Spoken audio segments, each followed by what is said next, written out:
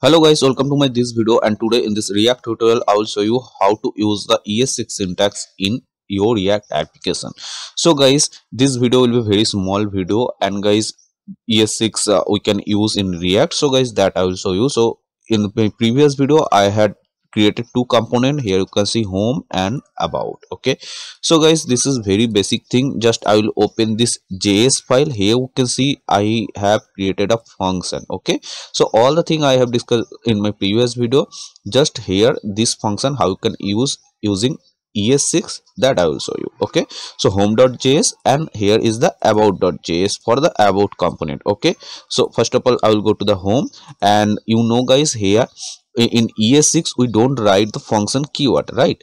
Here we write fat arrow function. So equals to an arrow, like this way we write method like this way in ES6. Okay, so that I will do here, and same way in the about. So I will remove the function keyword, and here equals to and the arrow, and I will just do save all the thing. But guys, here you will get one error. Okay, so you can see error. So why I'm getting the error? So that's why I'm just making this video separately. Okay, because guys, here you can see when we write the fat arrow function, so that time the syntax is perfect. Okay, but after that I'm getting error because guys, in React when we use the fat arrow function, so that time this fat arrow function we need to assign inside an variable.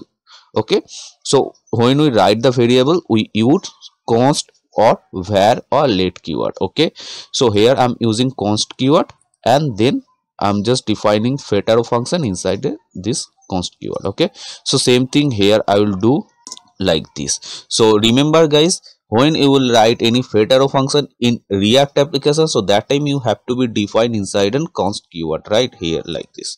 Okay, so after that if I save, here you can see the error is removed and my project is running properly how it was running in previously. Okay, so this way you can use the ES6 okay in React. Hope guys you have understand, and if you like this video, so please don't forget to like, and if you want to get more update in React, so please subscribe my channel.